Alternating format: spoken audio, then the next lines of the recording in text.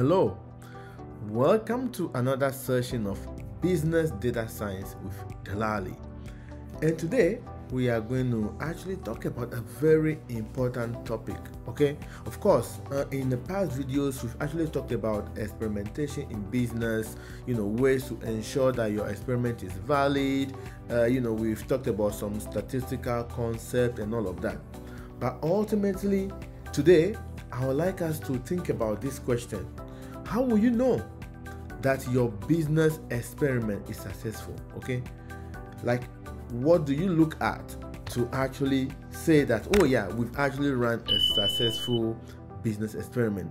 So today I'm going to give you 5 ways, or call it 5 pointers, for you to check or for you to think about to ensure that your business experiment is successful, or 5 ways or 5 things to check to define the success of your business experiment. Okay, number 1, it all starts with what? A clear business goal. Okay, so ultimately we want to make sure that the experiment is answering the business question that is set to answer. Okay, that's number 1. Okay, what is the original business question of the experiment? Okay, now in every experiment we start by stating a clear hypothesis, right?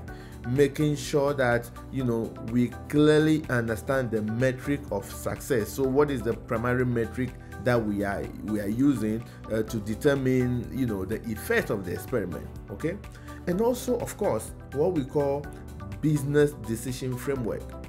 This also needs to be discussed before the experiment. So what I mean by business decision framework is, what will we do if the conclusion of the experiment is this versus that? So for example, if you reject the hypothesis, what we call the null hypothesis of the experiment, what decision will you do?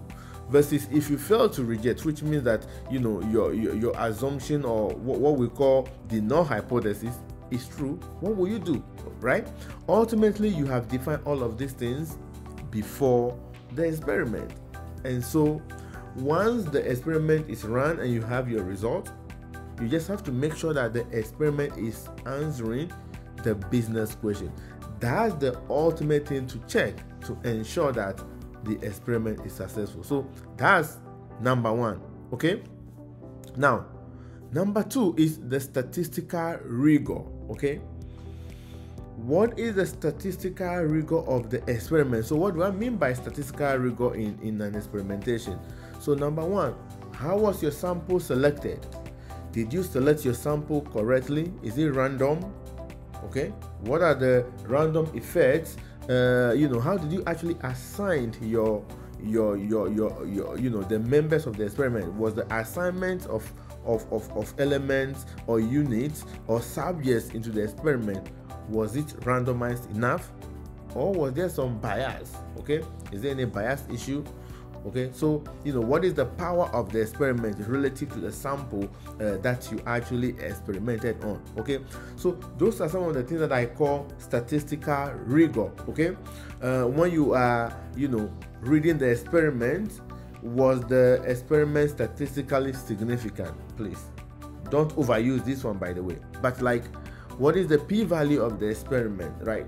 What is the practical significance versus the statistical significance of the experiment? Of course, sometimes practical significance is different from statistical significance. So one of the ways that you can tell that your experiment is successful is to ensure that truly there is statistical rigor in sample selection, in bias detection, in random assignment, and in the conclusion of the experiment based on the statistical significance, which all leads to like the power of the test. Okay, so that's number 2.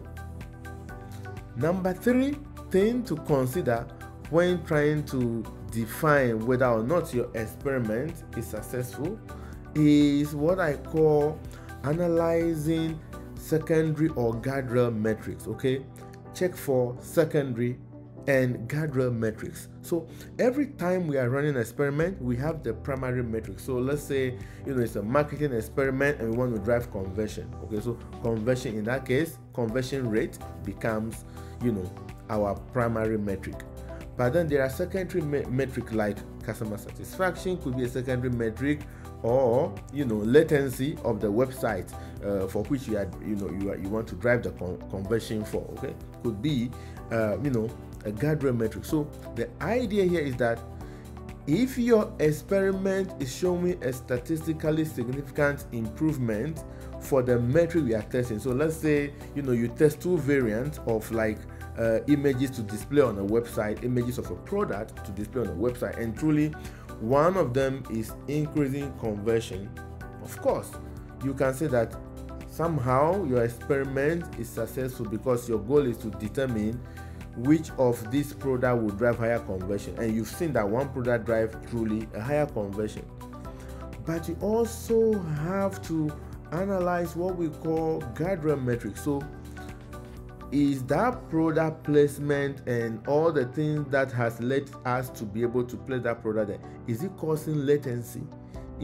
Is load time now slow because of that? So those are some of the things we call guardrail metrics. You want to ensure that your experiment is not hurting any other important metric.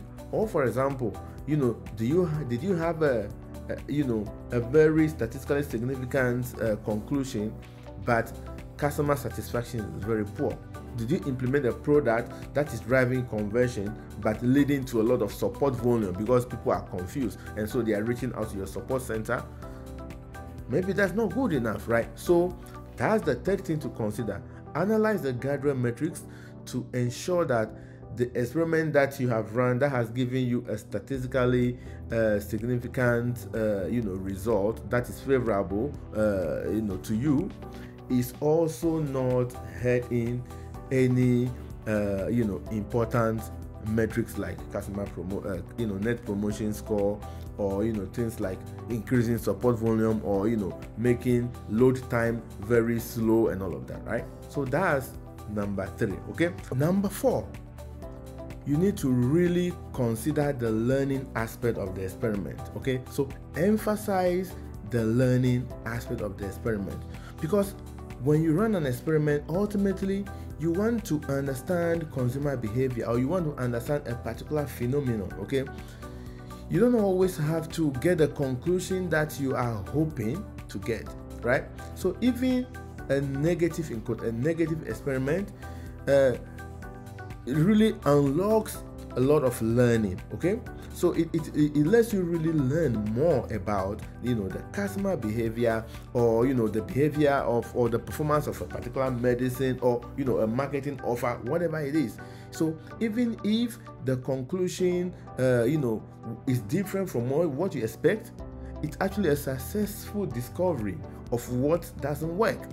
Okay, and so you need to really emphasize the learning aspect of an experiment. So an experiment is really successful if it helps you learn about the customer, or the phenomenon, or the concept that you are trying to experiment on. Okay, so it's not only about getting a statistically significant conclusion. No, it's not only about that, but rather the learning aspect of of the phenomenon or the experiment. Okay, so it's important that the ultimate goal of an experiment is actually to learn, and then use those insights to make decisions. Okay, so make sure that the learning aspect is also emphasized. Okay, so that's number 4.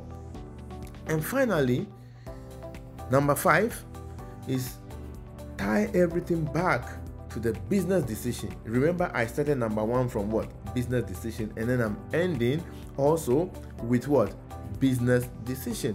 Because ultimately, everything we do in experimentation is to allow us make confident business decisions. So the ultimate goal of experimentation is to enable confident decision making to improve business. Okay, and so for you to determine or for you to define whether or not an experiment is successful, okay, one of the important factors, even though I'm giving that as number 5, is to ensure that ultimately this is helping us make more confident business decisions. Okay, so today I have shared with you 5 considerations, okay, to ensure that your business experiment is successful, or 5 ways to evaluate a business experiment to determine whether or not it's successful. Number 1 is starting with a clear business goal and making sure that your experiment is ultimately answering the business goal that it was set to answer. That's number 1. Number 2, statistical rigor. Okay, we talked about that. How did you select your sample? How did you set your p-values? How did you calculate the power of a test? How did you do your random assignment? How do you actually measure the outcome of the experiment? So that's number 2. Number 3, we talked about understanding or evaluating guardrail metrics to make sure that your experiment is not hurting an important metric. Okay, guardrail or secondary metrics. We talked about that. And then number 4, we talk about emphasizing the learning aspect of an experiment, because ultimately an experiment is supposed to help us what? Learn. So even if you don't get the conclusion you want, the experiment is successful if it helps you learn. Okay, and then finally tying everything back to the decision making, because experiment is supposed to help us make more confident business decisions. I hope this is helpful, and I will talk to you later.